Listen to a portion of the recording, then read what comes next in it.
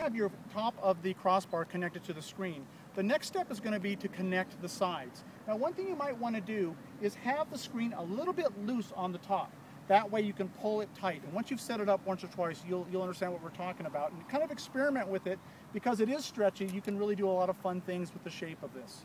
So the first thing you want to do is, with somebody on the other side, put your foot right here onto the crossbar support of the tripod, loosen this up, and you're just going to raise it about 2 feet at a time.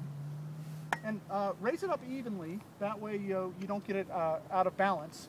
And then you're just going to take this and connect it, and just wrap it around one time around the bar, perhaps, and then right back to the to that. And then what you're going to do is you'll connect these down, then you're going to raise this up again, and you're going to keep doing it until you have the entire side connected. After that, you'll connect the crossbar, and then you'll connect the bottom of the screen to the crossbar. So in our next video, we'll show you the entire screen all set up, and you're ready for your movie night.